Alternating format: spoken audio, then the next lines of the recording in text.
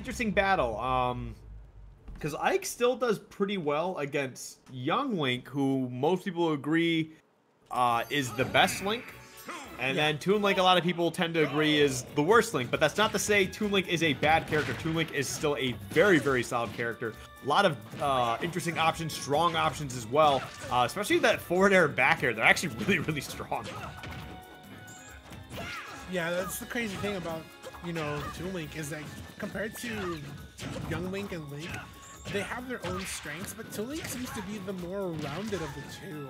He kind of has a little bit of both, best of both worlds, where he doesn't necessarily suffer from trying to set up a lot of projectiles into confirms. He kind of has good raw base damage all around, and then compared to both characters that kind of, you know, suffer in one angle.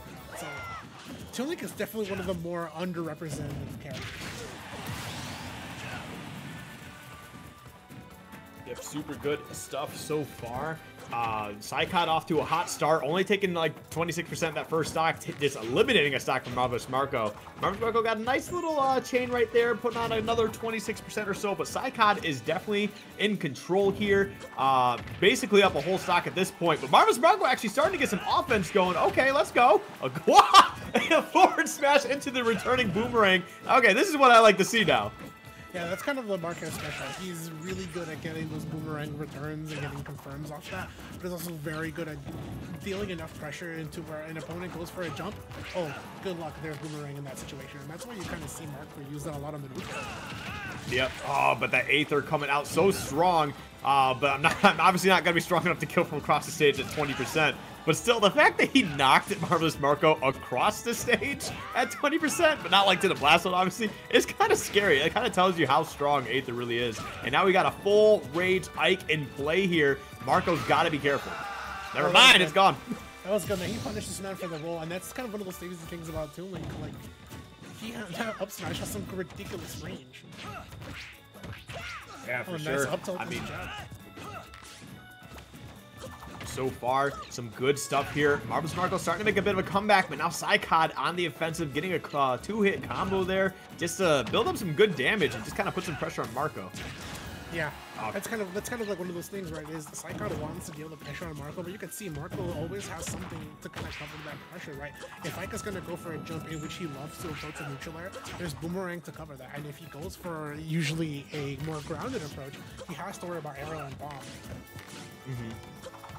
Yeah, no, that's the thing is, Young Link's, or Toon Link's projectiles are also a little bit different. The boomerang in general just it feels a lot slower, and that arrow just also slower. It just seems to travel forever. And at 8th, they're actually going to be able to close out that stock. I'm telling you, that move is so strong.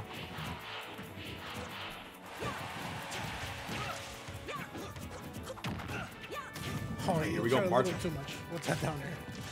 Yeah, I mean, hey, if you get it, it looks cool, though.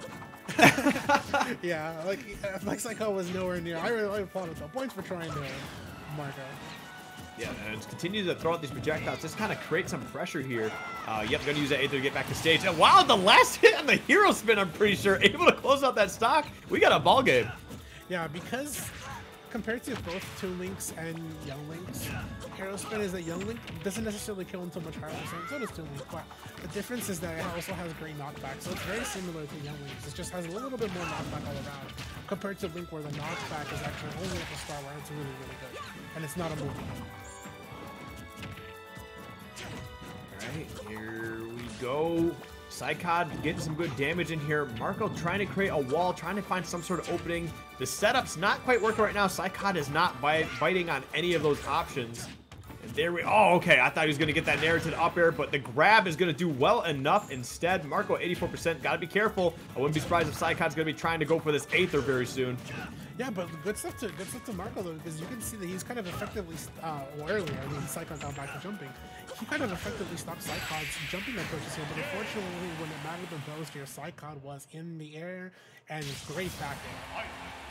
Yeah, no, PsyKoD definitely did a very fantastic job there, staying grounded for the most part. That is such a big part of the game plan, especially with Marvelous Marco throwing that boomerang at an upwards angle. PsyKoD stayed mostly grounded, and then, you know, as soon as the boomerang was really not a factor anymore, he found other ways to jump in, obviously get that very good nair going, and really just continued that pressure. Didn't worry about, you know, following up too many combos or overextending. Did a very good job of just kind of, you know, staying in his lane for the most part. But overall, onesies and twosies were going to lead to that game 1 as PsyKoD is going to take it and, yeah, move up 1-0. Yeah. Like you said, right? That's kind of one of those things Marco was doing effectively. Is he was using Boomerang to stop PsyKoD with his aerial approaches.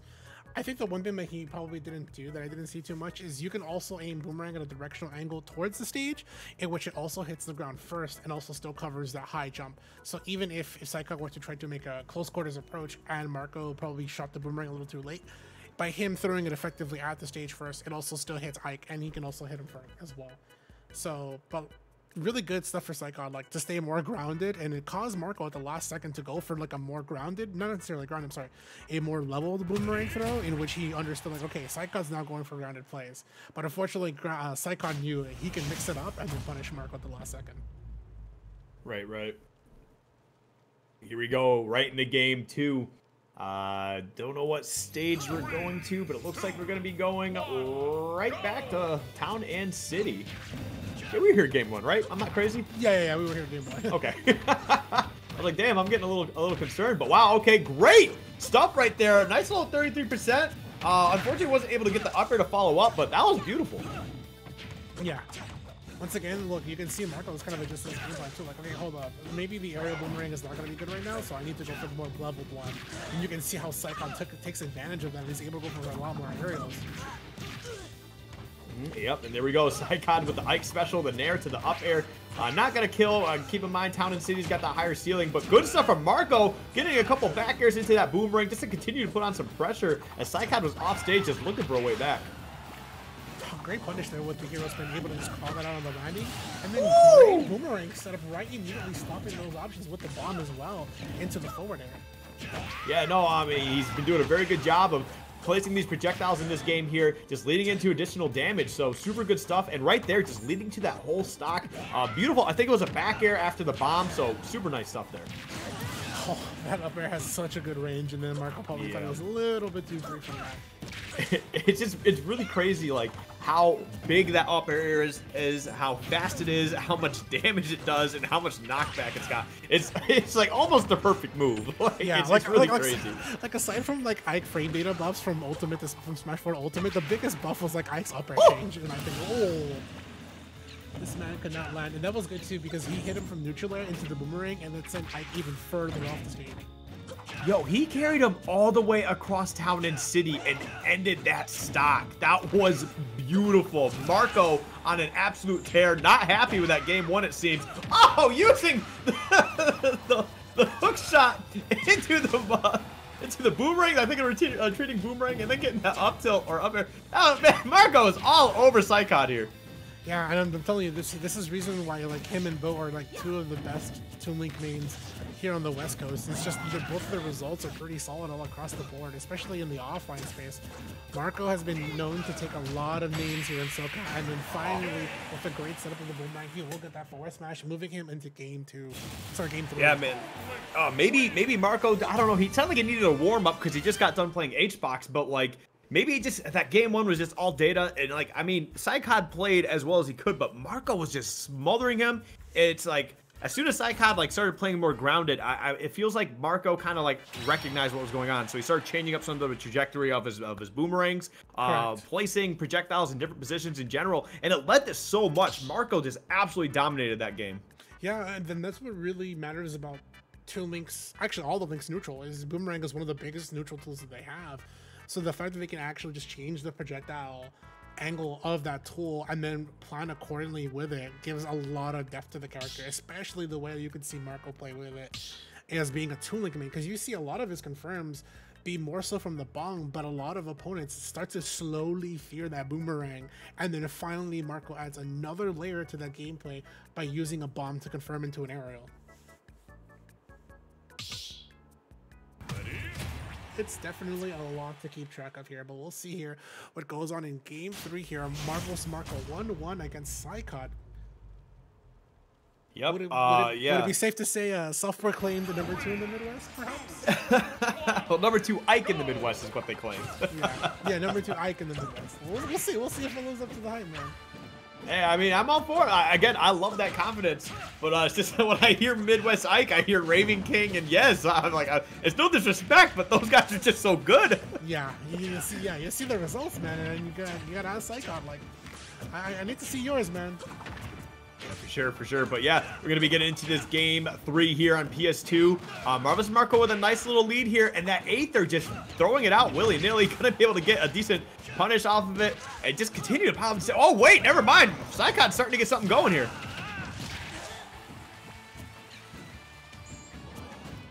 Nice.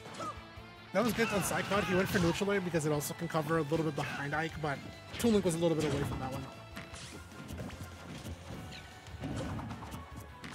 Yep, also forgot to mention, thanks for Jetsuki and Rickles in there, letting me know that Ryuga's also Midwest, and he's pretty much the Ike, so... Yeah. He's a really, you gotta admit, he's one of the biggest Ike names out there. Yep, so that's what I was saying earlier, Midwest has got those Mega Mans, they got those Ikes. But wow, beautiful stuff from Marvelous Marco there. Gonna get that boomerang into the forward air. Not gonna be able to close it. Oh, wow, actually the returning boomerang, once again, just coming in clutch. And we're gonna see that hero spin to close out that stock. Beautiful stuff from Marvelous Marco. Every once in a while, I just forget that boomerang is there. And lo and behold. And that's kind of the crazy thing about Marco. Like I said, right? You start to fear the boomerang, and if it's not there, then you have to learn also about Bomb and Marco's approach. And at that situation, the boomerang was paying all its dividends. Oh, that was good. That was a good release too, because he wanted PsyKoD to get hit boomerang and then get caught by another smash or another aerial. Yep, both these guys trying to find their footing, trying to get some sort of options going here. Marvelous Marco, you're doing such a great job converting off of these projectiles, using those bombs effectively right into those forward airs and back airs. Doing a very good job just creating a wall, and PsyKoD's trying to find a way in. Yeah, like you can see, he can lock down the aerial space with a angled boomerang, but he can also lock down the ground itself with just regular aerial. And then the fact that Bomb also bounces on the shield as well, kind of lockdowns like Ike for holding shield, and it will allow Marco to go for a punish if Ike go for an out of shield option. Unfortunately, Marvelous Marco went for a turnaround grab. Okay, gonna get the stock anyway with that up smash, but they went for that turnaround grab. If they just did a normal grab, would have gotten the back throw. Don't know if it would have killed, but still, just putting Ike back off stage is just a tough spot for Ike to be in unless he can get a good quick draw. Yeah. Oh, nice. Holds the shield, and that was a good bomb too, because the explosion timing was right on point here about the 8th. We'll take the stock here. PsyKoD looking for more aerials. You can see it that he's kind of feeling himself here in game 3. All right. Here we go. So far, good stuff. He was close too, because he hit him with boomerang, and that would have forced PsyKoD to evaluate if he had to go for a low recovery.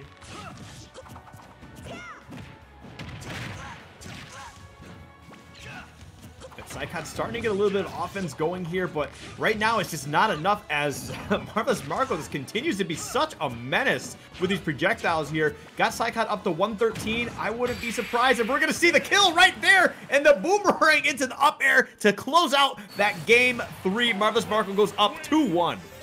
Yeah, and I talked about it earlier too. That's the crazy thing about all the links, right? They can throw the boomerang at an angle, and it'll, even if it misses Ike or a character on the ground, it will go over up towards the air. We can also hit them, and that allows them to also get follow-ups. Crazy, especially when it's close range boomerang.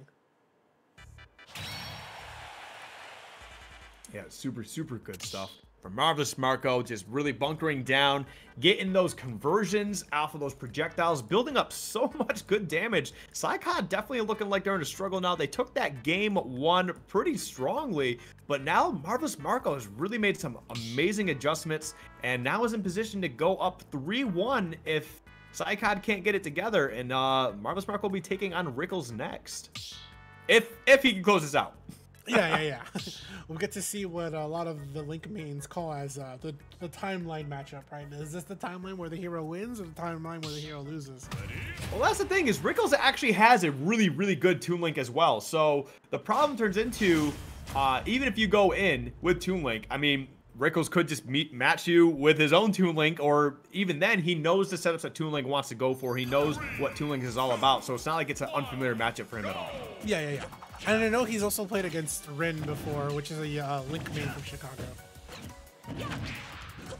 All right, good little Z-drop bomb there into the Nair to get a quick little 23%. So far, Marvelous Marco off to a good start. PsyKoD looking for a way to get in. Nice little forward air. Man, so much damage. 2 hits already up 33%. Nice. Boomerang, good call there on the jump out of the shield. These guys are working so hard to keep their spacing just right. Obviously, PsyKoD wants to make sure that he can get these hits appropriately, but Marco doesn't want to get too close because Ike hits like a truck. Nice. See what I'm talking about? That angled boomerang, man, it covers so much.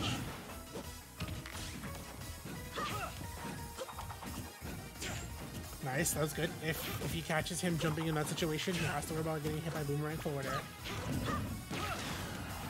Right, yep, great back here. Gonna send Marco off stage to see what the option is. Wow, good stuff from Marco. The bomb into the boomerang, setting him off stage. And now, not gonna get the stock. We're on Kalos that will not kill. But wow, beautiful stuff from Marco. Just continuing to apply this pressure here. Oh no, he's dead.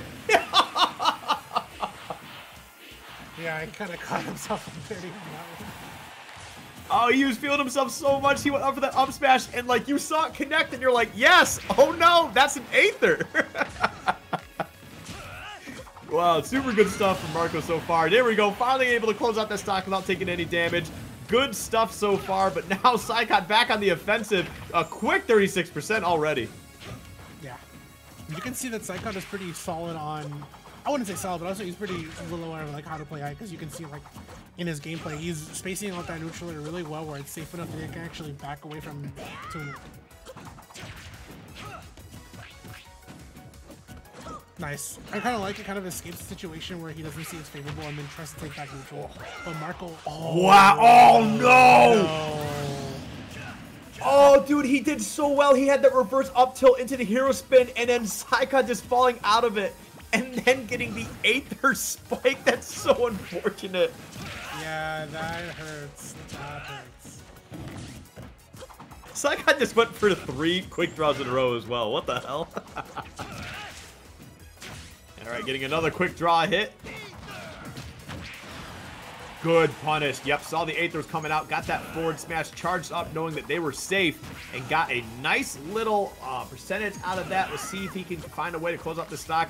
Weird call out. Yeah, I mean, not a weird call out. I mean, definitely if Ike went on stage for some reason, would have been a nice little hit there. But now PsyKoD on the offensive. Has a decent bit of rage going as well. So Marco has got to be careful.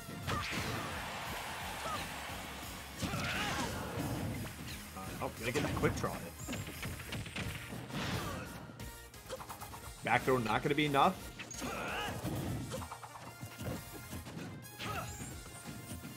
Trying to go for that grab again, but just not going to be able to get it. Okay, nice little extension with the hook shot. Nice, good forward tilt there, punishing Ike for the regrab. You can see that it's like I kind of wanted to break through there with quick shot. Yeah, but now Marco's got to be careful. He's been doing a good job just kind of creating this wall and using these projectiles to build up a lot of damage, but PsyKoD is on the offensive. Wow, that dash attack actually going to be enough from center stage there. 121 off the side of Kalos. PsyKoD can even this up. 2 games apiece as we are going to go into a game 5. Yeah, and for those of you guys like probably wondering like, wow, that dash attack actually killed. Yes, it was actually buffed the most recent patch. So I got a lot of crazy buffs that makes this character much more of a bigger threat. I feel like it kills a little bit earlier, where back then, you know, it used to kill a little bit later. But now dash attack kills a ridiculous percent alongside, as of course, you've all seen 8ther.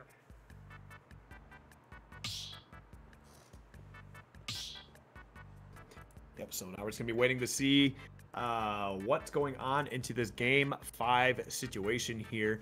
I'm not sure what stage I'd want to go to. I mean, I think Town and City is a good pick. Both of them played well there. If I remember correctly, they both took a game on Town and City. Yes, they did. PsyKoD taking the first one, and then Marvelous Marco answering right back. And yeah, we've been on basically only big stages this whole time. So I wonder if we'll maybe get a smaller stage here. Yeah, we'll see. Looking like Town and City is the name of the game here. Unfortunately, not a smaller stage in which both players will go for here.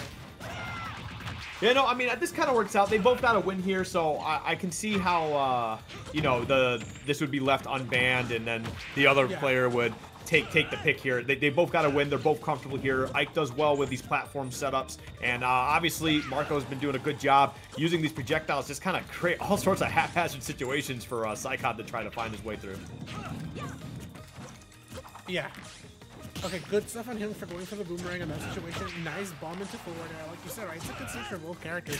But it also, I feel like it gives Ike just a little bit more depth in where he has platforms to kind of run around away from Toon Link's projectile game.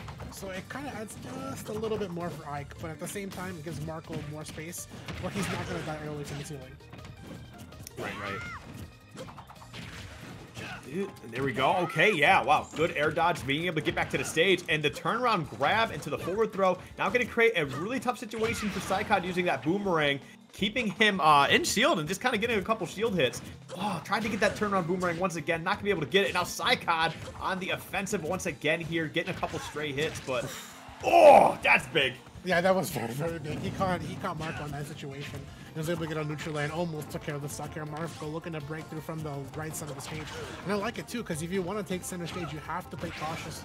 You can't just come in aggressively here, because you know that I can take care of the stock.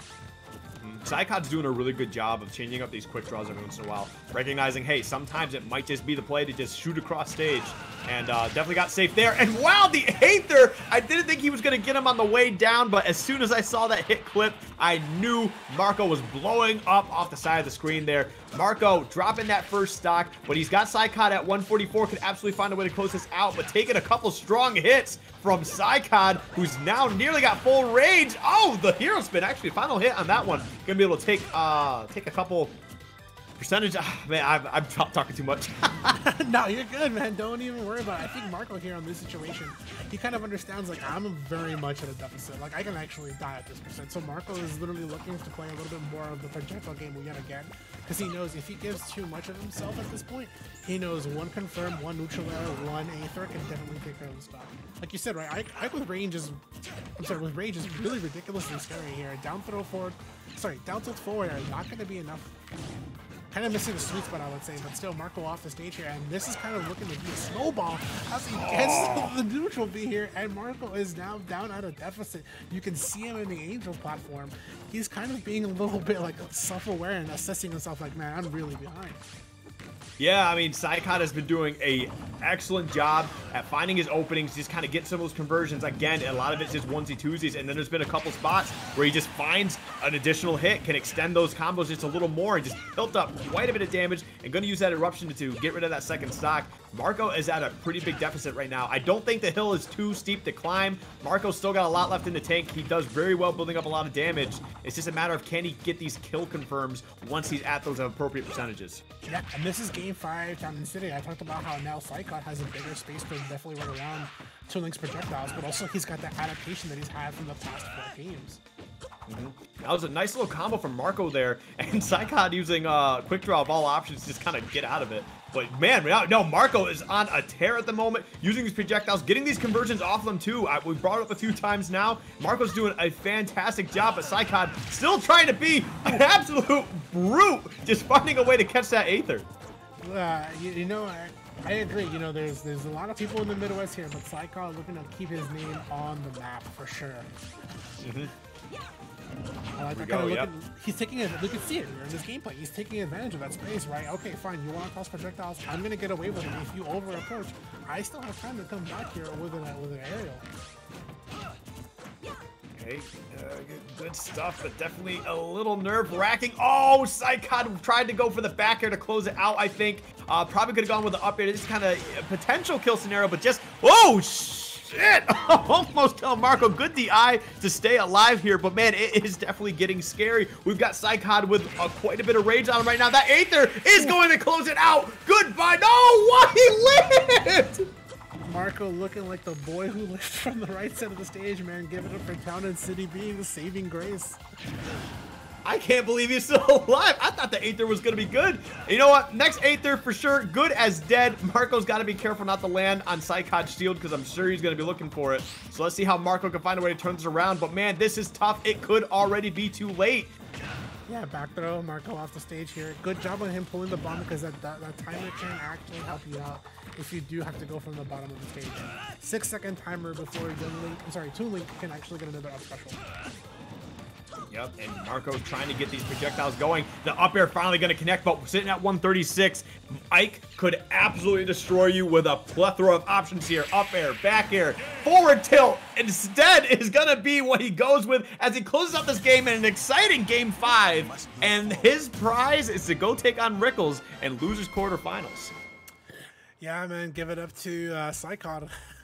Looking like he might actually be one of the best Midwest Ikes out there. Like I said, he wants to keep his name on the board for very good reason. Yeah, no, definitely made a good case, saying, "Hey, don't forget me. I'm very talented as well," and you absolutely are, man. So super good stuff to PsyKoD. Yeah, and also just a little bit of a bracket update. We saw Ven go